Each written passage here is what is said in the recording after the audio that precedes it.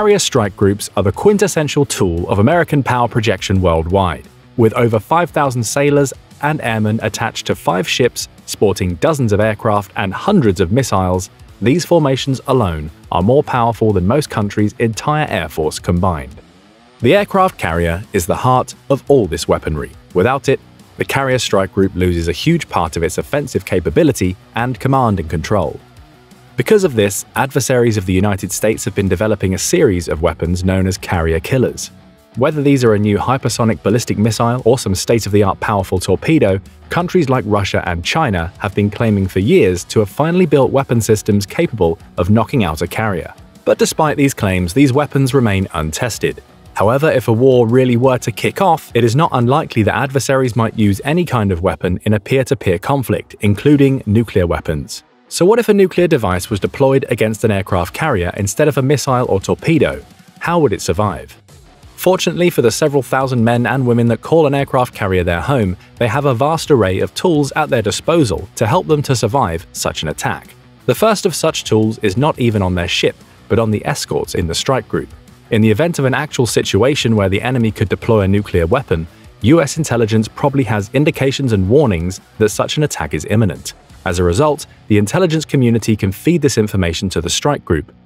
The destroyers and cruiser of the unit can then be on the lookout for missiles and aircraft that fit the target profile. Because these ships are equipped with the Aegis self-defense system, they could shoot down an incoming plane or missile from unbelievably long distances with stunning accuracy.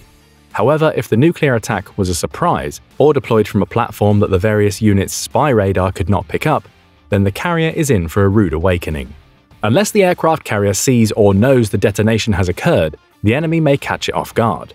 This is because, unlike chemical and biological agents, the ship does not have early warning of radiological contamination. For chemical and biological agents, the carrier is equipped with an integrated point detection system and a joint biological point detection system, respectively. All of the US military branches joined forces in the 1990s and worked on a reliable way to detect these types of agents. What resulted was a system that could test for some of the world's most common chemical and biological agents. If one or both of these systems detects a dangerous substance, a loud alarm is set off throughout the ship. While no such system exists for radiological contaminants, because of a nuclear weapon's nature, the ship will more than likely have received a prior warning and could start taking immediate action to protect the ship. A carrier's first action would likely be to set general quarters or GQ. When sailors hear the distinctive, repetitive bong on the 1MC, the central announcing system, they know it's time to spring into action. Why the ship would go into GQ for a nuclear attack is twofold. First, a nuclear blast is likely to cause a tremendous amount of damage to the ship. Even the shockwave can cause things like ruptured pipes, loss of power, cracked bulkheads, and other damage. Second, the nuclear strike could be part of a bigger, more coordinated attack, and the ship would still need to be ready to defend itself from other conventional forces like aircraft or submarines. Because of this, those sailors not busy maintaining the ship's integrity are preparing to protect it from follow-on attacks. Once the CO calls away GQ, the first action the ship's repair lockers will take will be to set the right material condition of the ship. All Navy ships have different readiness conditions based upon the type of threat faced. In port, the ship could be in a less restrictive condition like yoke, where many hatches and scuttles are left open. For material condition zebra, the most restrictive, every door, hatch, scuttle, and valve on the ship is shut to prevent cascading casualties. But for a nuclear attack, sailors would set something called Circle William. For Circle William to be set right, all of the fittings that connect to the outside will be closed. Any pipe, ventilation intake, or door that leads to the weather decks is secured. Perhaps the most critical aspect is ensuring that the Collective Protection System zones are correctly set. The Collective Protection System, or CPS, is the system on board Navy vessels that keeps the ship pressurized to prevent foul air from coming inside. Each ship is divided into CPS zones, and the carrier is no different. By keeping positive control of CPS, sailors can ensure that even if contaminated air comes in through a Circle William fitting, the pressure difference will prevent the radiation from spreading far.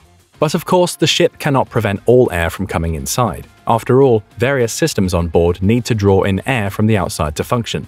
To solve this problem, the Navy created a unique method of filtering air when the ship has to operate in a nuclear environment. For systems that need to draw in outside air, they put it through massive fan rooms. These fan rooms are split between a clean side and a dirty side.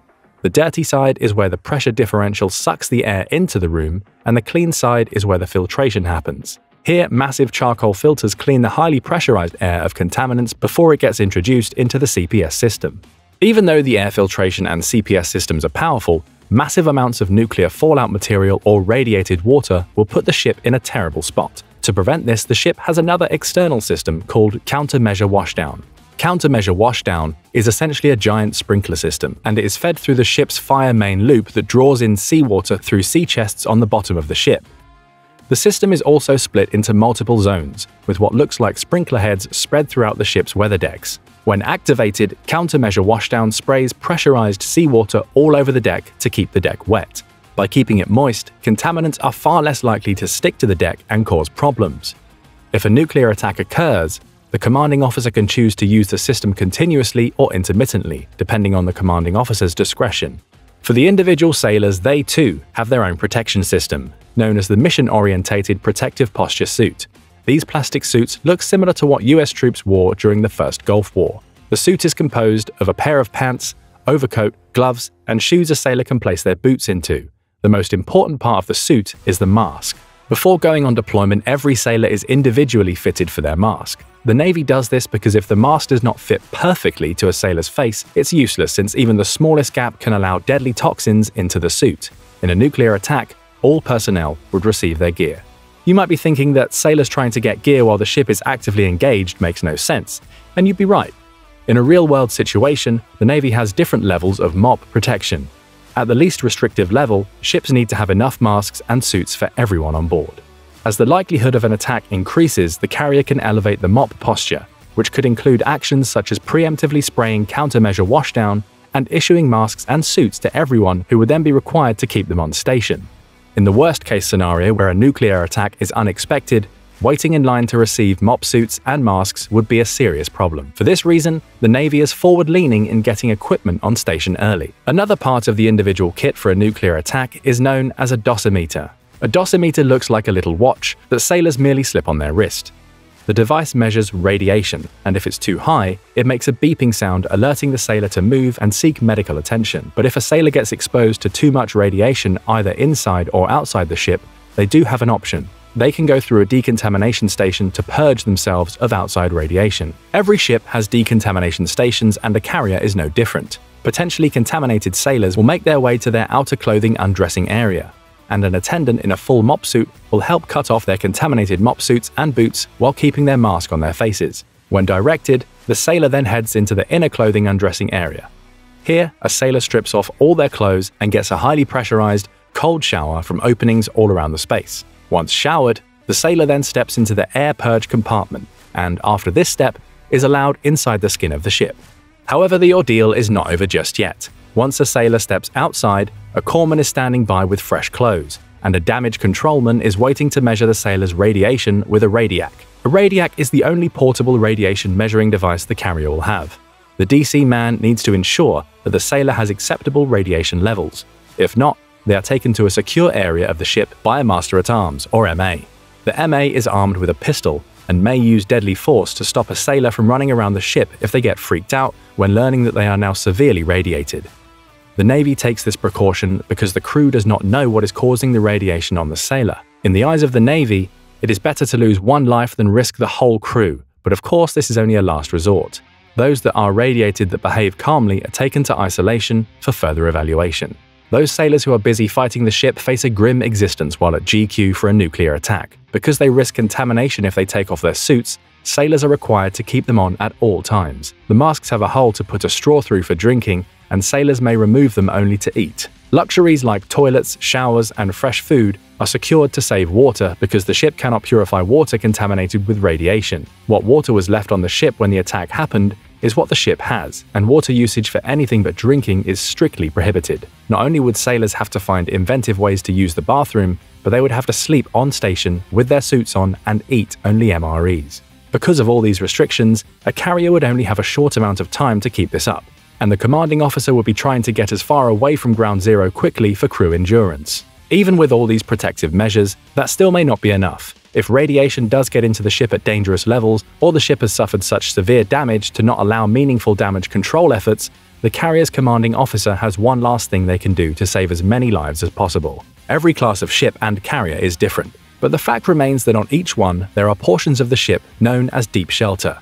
Deep shelter places are so low down and easily secured that they can reliably keep sailors safe even if the integrity of the ship is compromised. The only downside to this last resort is that ships have only a minimal number of spaces that can classify as deep shelter, and do not have enough room for the whole crew. Those sailors and the captain that remain in place controlling stations like the bridge, combat information center, and central control station are likely to suffer death or serious bodily harm from exposure. If the situation is so bad that it has gotten to this point, the captain's only concern now is saving as much of the crew as possible and getting out of the area. It is a sacrifice that the commanding officer must make.